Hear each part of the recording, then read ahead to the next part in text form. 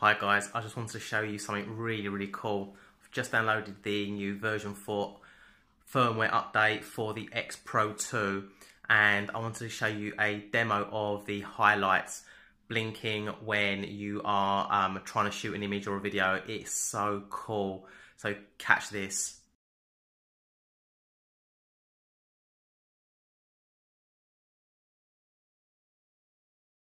So first thing you're going to want to do is go into your menu and go into the setup menu and then go into your screen setup and then go all the way down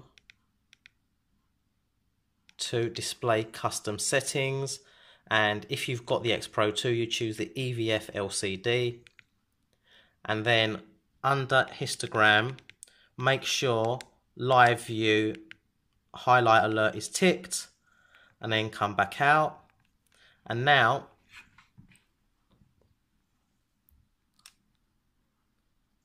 you'll see that when the highlights are blown, it shows you in live view and in the EVF the flashing blinking highlights. Such an awesome feature. I hope it helped you out. Cheers, bye.